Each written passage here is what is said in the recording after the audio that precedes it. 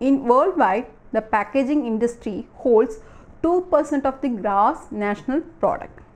Without effective packaging, the aim of preservation and cooling processes will not be fulfilled, that is, baking and canning processes. Certain processes like drying and freezing requires protective packaging after processing to prevent the product from the effects of light, air, water vapor, microbial and other contaminants. The growth in the packaging sector has transformed the methods of food preservation. Earlier to a decade, all the industrial made raw meat and poultry products were available only in frozen form. Nowadays, with the advent of modified atmospheric packaging, these products are available in chilled form with the use of correct choices of gases and gas impermeable packaging materials. The respirable packaging films are responsible for the intercontinental marketing of fresh cut fruits and vegetables. Packaging is playing a progressive, vital part in the whole food chain, that is, from crop to cup. Therefore, the food product is having direct contact only once before reaching to the hands of the end user. Novel methods of active packaging system, intelligent packaging system and modified and controlled atmosphere packaging systems has been developed to look up the feat of packaging for facing those various demands. All the innovative packaging methods are having enormous commercial perspective to improve the safety and quality with lesser or without preservatives and other additives. Objective of this lecture is that to understand the concept of product safety and nutritional quality, identify different types of packagings and their effect on nutritional quality. Let us first start with active and intelligent packaging. Active and intelligent packagings are packaging that modifies the state of the packed food to progress its safety or sensory properties to lengthen its shelf life while enabling the quality of the packaged food. Intelligent packaging system observes the state of packed food and it provides information about the quality of the food product which is inside the package during storage and transport. Physical processes, chemical processes, physiological processes, microbiological aspects and infestation are the important aspects which are responsible to determine the shelf life of the packaged foods. Active packaging systems are helpful to regulate these aspects. We will discuss few things about active packaging techniques. Three types of active packaging techniques are there: absorbers, releasing systems and other systems. Absorbers or scavengers system get rid of unwanted compounds such as excessive water, carbon dioxide, oxygen, ethylene, stains and other precise compounds. Addition or emission of compounds such as carbon dioxide, antioxidants to the packaged food or into its headspace is done by releasing systems. Other systems perform diversified functions such as preservation, self-cooling and self-heating. Absorbers and releasers can be of any sachet, label or film type depending on the physical form of active packaging system. Sachets are positioned in the headspace of the package whereas labels are adhered to the lid of the package. Direct contact of the absorbers with food should be avoided to overcome the damages in the function and migration problems. Some films or materials are having antimicrobial properties and those materials can be categorized into two types: First one, materials which is not having direct contact with the food. In this type of films, active substance discharges into the headspace of the package. Second one is materials which is having direct contact with the food. In this type of films, they must be in contact with the surface of the food. Well-known and widely used method of active packaging technology is to eliminate unwanted materials from the headspace of a package by adsorption, absorption or scavenging. In a sachet form, a physical or chemical absorption or adsorbent is integrated and this sachet can be used as a packaging material. Now, we will discuss about oxidation scavenging technology. Existence of oxidation is responsible to create food deterioration, oxidation of food constituents and production of aerobic bacteria, molds and other insects are caused by the presence of oxidation. Physical methods of oxidation elimination like modified atmospheric packaging and vacuum packaging do not always remove the oxidation completely. Some oxidation is left in the package. Many of the oxidation reactions and production of mold can be propagated even in the presence of traces of oxidation. Oxidation scavengers are having the ability to cut down the oxidation concentration to less than 0.01%. These scavengers react with the oxidation by enzymatically or chemically and protect packaged food against quality changes due to oxidation and deterioration completely. The scavenging action begins immediately when the sachet is exposed to air in self-reacting type scavengers because of the presence of moisture in sachet. Moisture dependent type of oxidation scavengers react after taking up the moisture from the food products. Before consumption of these sachets, they are stable in open air. The other method is ethylene scavenging technology. Ethylene is a simple chemical molecule which occurs in nature. The alkanes present in ethylene normalize growth and deterioration of several fruits and vegetables. Part per million to part per billion concentrations are effective for this purpose. Ethylene is having some positive effects, that is degreening of citrus fruit. At the same time, it is having harmful effects on the quality and shelf life of fruit and vegetables. There should not be buildup of ethylene in the packaging of fruits and vegetables to extend shelf life and maintain good organoleptical quality. Next type is carbon dioxide scavengers. Respiration and deterioration reactions are responsible for the formation of carbon dioxide in few foods. To avoid food deterioration and packaging destruction, the produced carbon dioxide has to be eliminated from the package. The carbon dioxide generated increases the internal pressure, causing the packaging to burst. Calcium hydroxide is the frequently used reactant to forage carbon dioxide. It reacts with carbon dioxide and create calcium carbonate at higher water activity level. The emerging method active packaging technique is antimicrobial food packaging.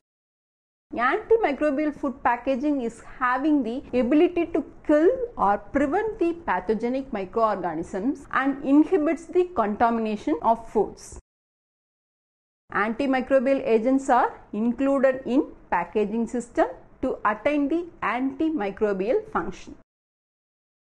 This system confines or avoids the growth of microorganisms by broadening the lag period or dropping the growth rate or lessening the live counts of microorganisms. Curdle technology is the basic principle of antimicrobial packaging. The additional antimicrobial function of this packaging system put a stop to the deprivation of total quality of packaged food. At the same time, this packaging system has to fulfill the conventional tasks of oxidation and moisture barriers. Now we will look about intelligent packaging techniques.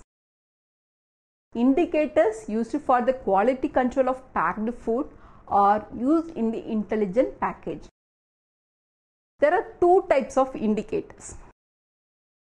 First one is external indicators, that is time temperature indicators. Second one is internal indicators, that is microbial growth indicators, pathogen indicators, oxidation and carbon dioxide indicators. Let us now see about time temperature indicators. Temperature is important post-processing parameter for the shelf life of the food product, good manufacturing and hygiene practice. Therefore, monitoring and controlling of temperature is highly important.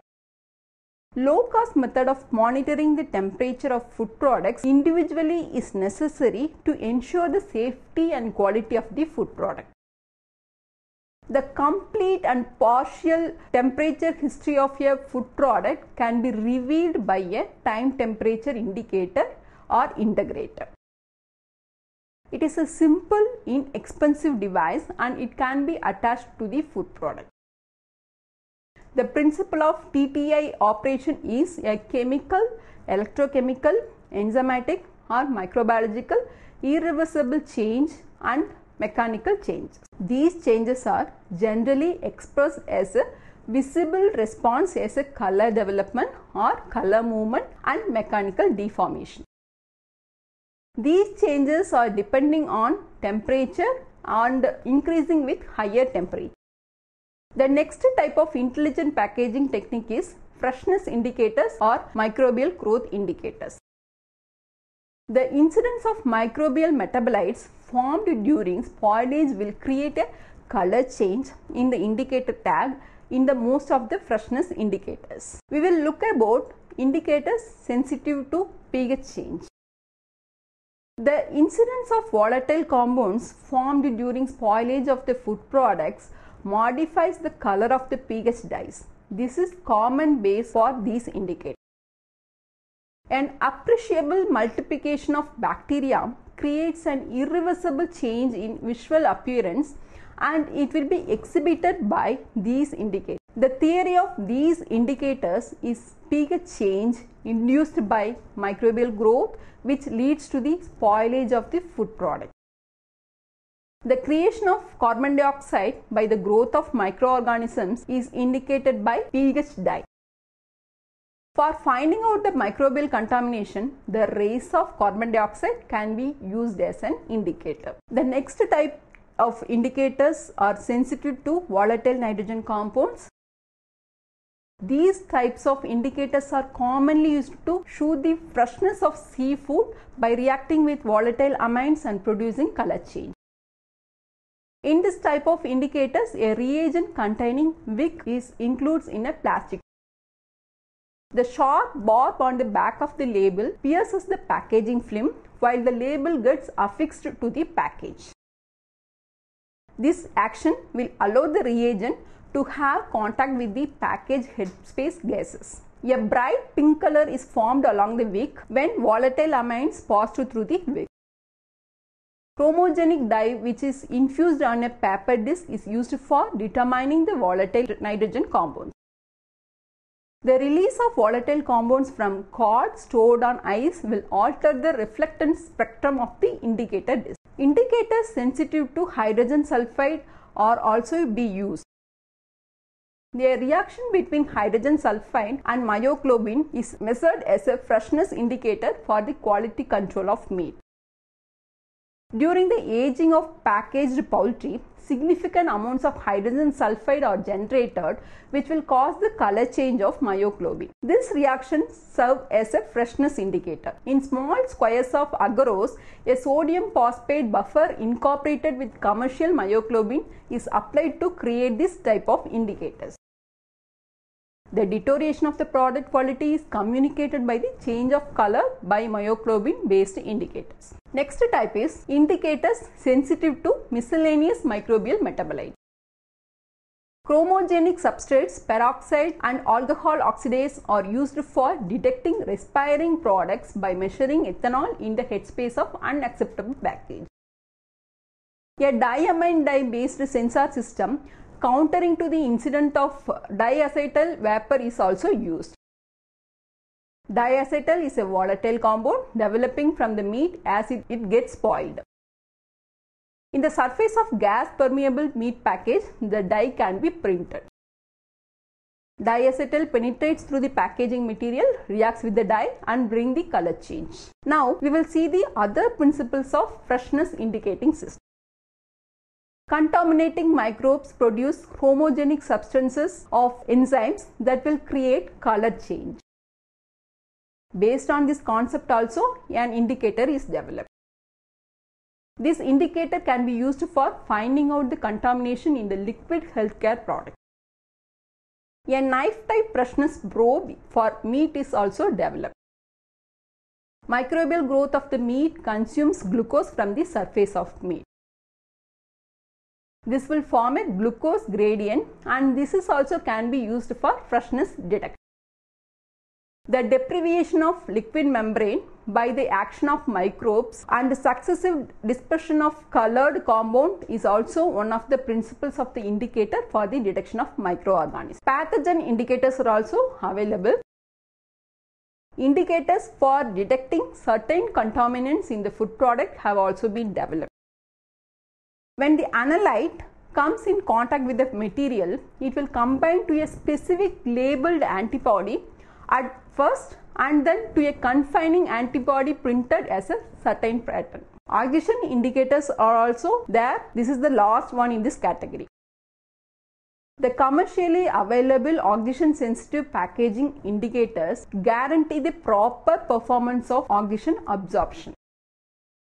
When oxidation reaches a zero concentration at 25 degrees Celsius, the indicator tablet changes from blue into pink within 2 to 3 hours and then it will again turn into blue in about 5 minutes when it is contact with oxidation. An oxidation indicator consists of a redox dye which is a reducing compound.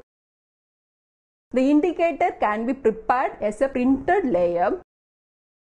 Color change of the oxidation reaction is detected by the redox dye which is present in the indicator. An alkaline compound is also added to the indicator to maintain the pH. Let us now look about the non-migratory bioactive polymers. Non-migratory bioactive polymers possesses biological activity even if the active components do not migrate from the polymer to the substrate. Bioactive materials are based on molecules that obtain a response from living system. Now we will discuss few things about modified atmospheric packaging. Fresh fruits and vegetables are having good trend of growth in the global market. The rising consumer demand for fresh, healthy and additive-free product items is the important reason for this demand. Freshly prepared produce items are extremely perishable and highly subjected to microbial growth, enzymatic discoloration and moisture loss, and these will lead to the spoilage. Suitable use of modified atmospheric packaging followed with good manufacturing and handling practices are comparatively reducing these spoilage mechanisms and prolonging shelf life of the food product. We can achieve minimum wastage in manufacturing and retail display, extended distribution channels, the capacity to trade value-added, fresh make and suitable food products to the consumer along with the shelf life extension. The fresh produce is stored in hermetically sealed packs. The reduction of oxidation and enhancement of carbon dioxide occurs and this will affect the respiration of the product. Modification of the internal packaging atmosphere reduces the rate of respiration and thereby it will extend the shelf life of the product. Due to the product respiration, modified atmosphere can passively change within hermetically air sealer packs. A desired mixture of nitrogen, carbon dioxide and oxygen will be used for substituting the packed atmosphere, and it will may be useful to create some suitable EMA. Under MAP, let us see about high oxygen MAP now. High oxygen MAP is highly efficient at avoiding anaerobic fermentation reactions, retarding enzymatic discolorations and preventing the growth of microorganisms. The food products packed in inexpensive hermetically sealed plastic films with high oxygen MAP can be stored for longer duration. This type of packages avoids unwanted moisture and odor losses and access of microorganisms during wet handling situations. It is assumed that when oxidative stresses overcome cellular protection systems, active oxygen radical species injure important cellular macromolecules and thereby slow up microbial growth. The next type is nitrous oxide and argon MAP. Nitrous oxide and argon are miscellaneous additives and currently utilized in MAP. Argon can more efficiently hinder microbial growth, degradative chemical reactions and enzymatic activity in certain delicate foods. Nitrous oxide and argon are having the capacity of prolonging shelf life by reducing ethylene emissions, preventing fungal growth and reducing the rate of sensory quality deterioration. Now we will see about freshly prepared food product application. High oxygen MAP is having more advantageous effects on the organoleptical properties of the most of the freshly prepared food products. In modernized MAP applications for fresh products, high oxygen MAP is efficient for expanding the attainable shelf life of the retail packs of the fresh products. At last, let us discuss about MAP of non-respiring food products. Oxygen should be expelled from the atmosphere of the non-respiring food products package. Modified atmosphere packaged food products have to be kept under refrigerated condition and carbon dioxide has to be allowed to dissolve and execute its antimicrobial action. Chemical degradation reactions at these chilled conditions are having only a restricted importance. There are some post-harvest treatments which is unquestionably preventing the action of oxidative enzymes and reduce adverse processes and thereby progress the quality of the food product.